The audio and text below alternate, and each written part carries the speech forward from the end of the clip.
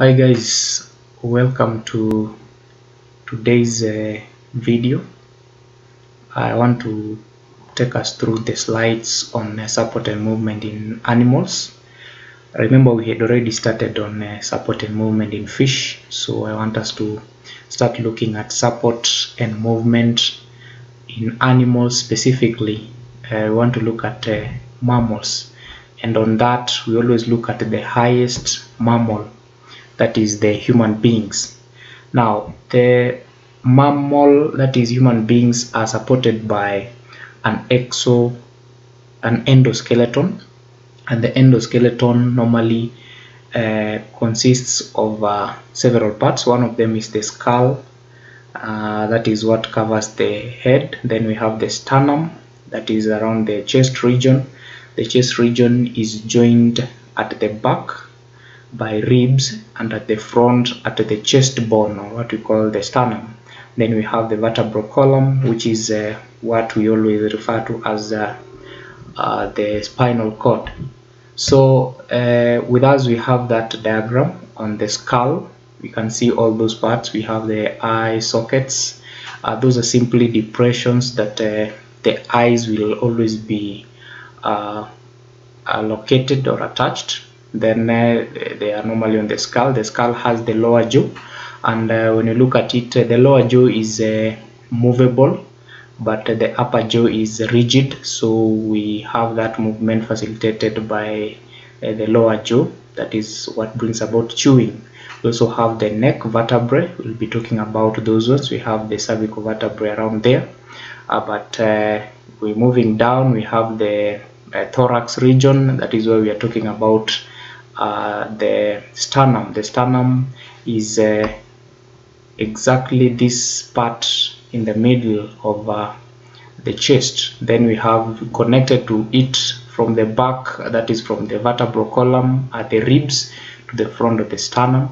And then we have the lower region, the abdomen region, where we are talking about the vertebra, which is joined at the rear end by what we call the pelvic girdle.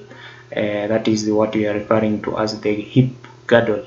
Then the lower region, we are talking about the lower limbs that we refer to as the legs. So those are some of the parts. We'll be looking at each and all those parts in details in our next lessons. Generally, when you're talking about the skull, we are referring to a part of the body that is part of the skeleton that is made up of the cranium and facial bones. The cranium are the upper bones on the head region, and this is what encloses the brain. And normally the head, as much as most of the time it might not look like it has joints, it has what we call immovable joints. This is what facilitates absorption of shock in cases where you hit hard on a hard surface. It might not break because of those immovable joints.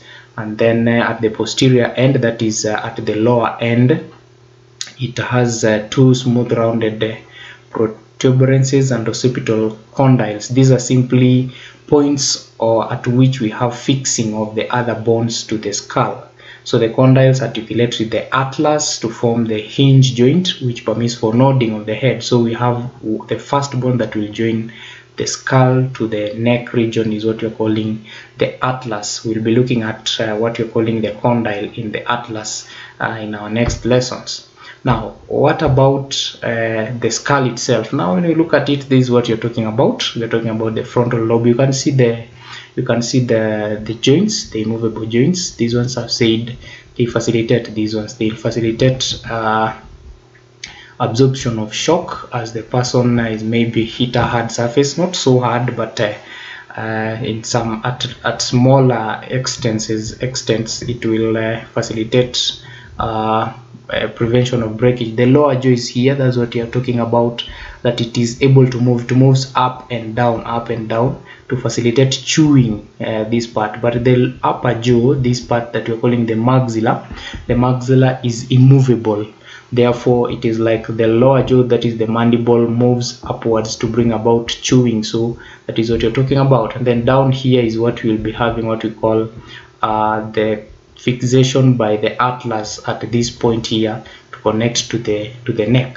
So that is all about the skull and the skeleton. Thank you.